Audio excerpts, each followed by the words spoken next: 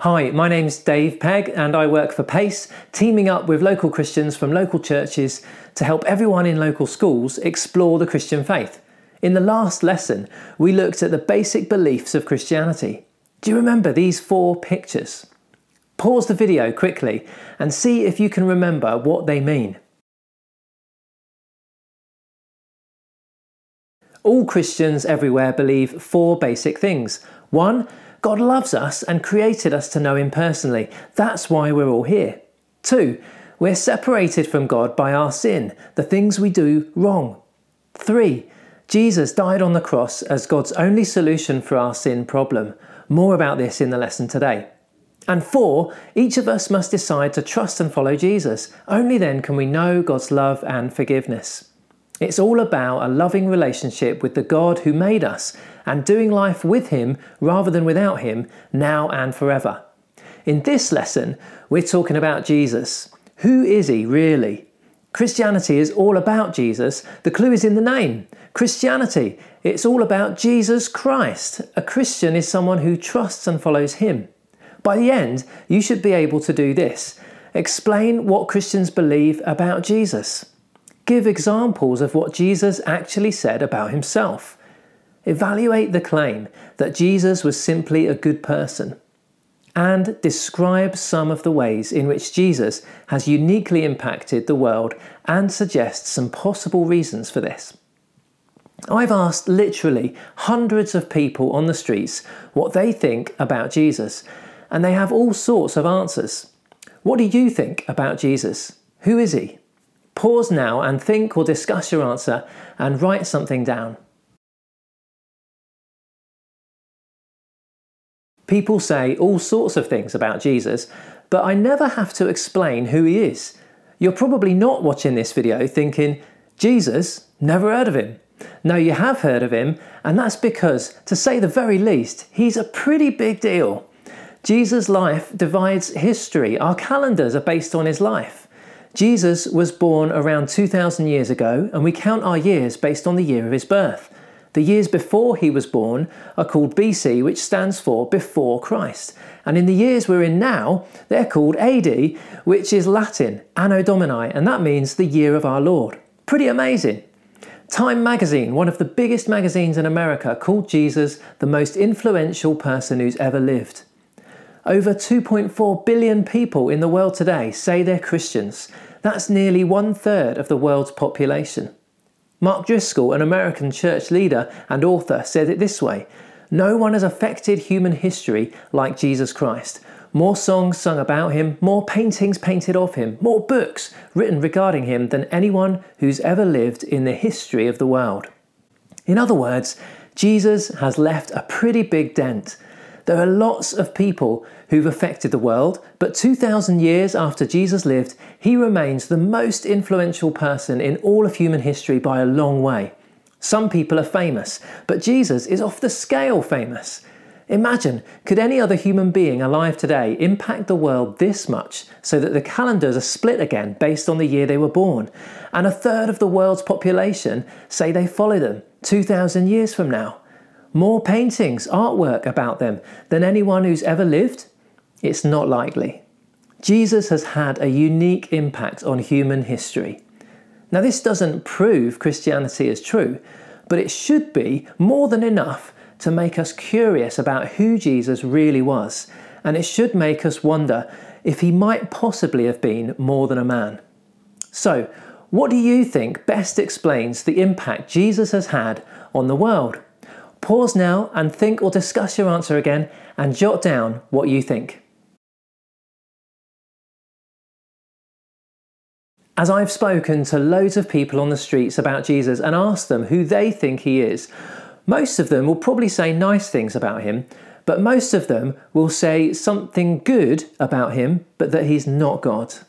Bono, the lead singer of U2, once said, "The secular response to the Christian story always goes like this. He was a great prophet, obviously a very interesting guy, but actually Christ doesn't allow you that. He doesn't let you off the hook. Christ says, 'I am God incarnate,' which means God in human form. So what you're left with," he says, "is either Jesus is who He said He was or a complete nutcase.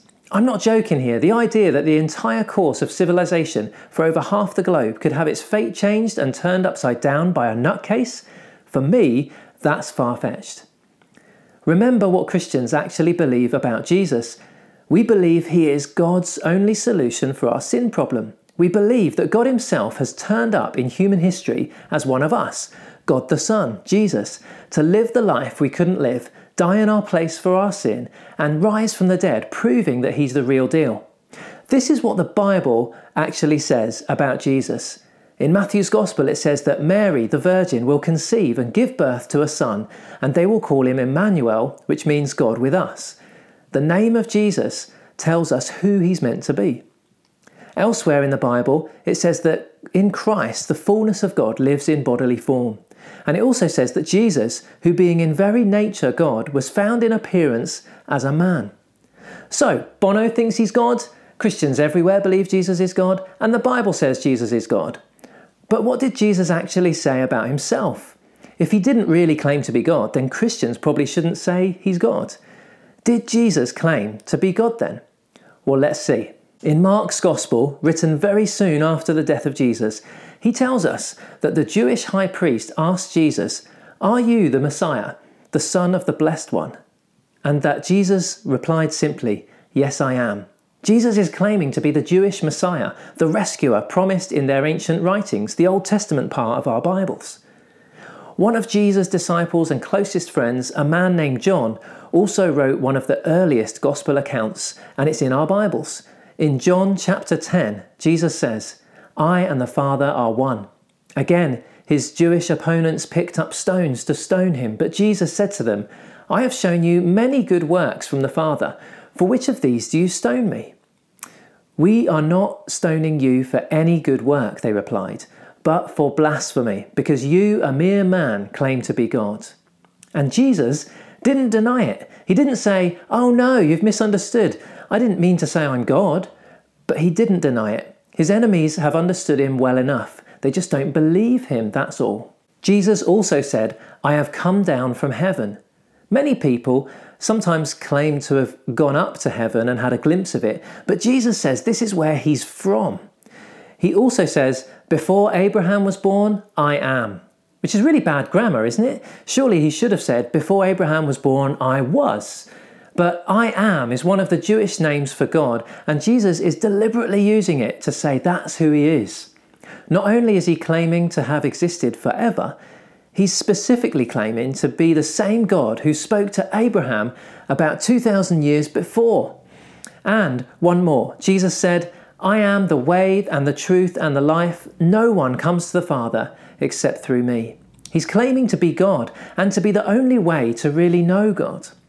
So, in lots of different ways, Jesus really did say, "I am God." Now, you might be wondering, is Jesus the Son of God or God? Well, Christians believe that God is love and that he's a Trinity, which means three in one, triunity, like a perfectly united loving family.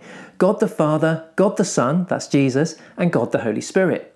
That's why we see God in the Bible having conversations within himself. And we see God the Son, Jesus, praying and talking to God the Father. So saying Jesus is the Son of God is the same as saying he's God. So it's not just Bono that says Jesus is God. All Christians believe it, the Bible says it, and Jesus himself over and over again kept saying, "I am God." That's why the Jewish leaders wanted him killed on the cross. They thought he was lying. It's possible, isn't it?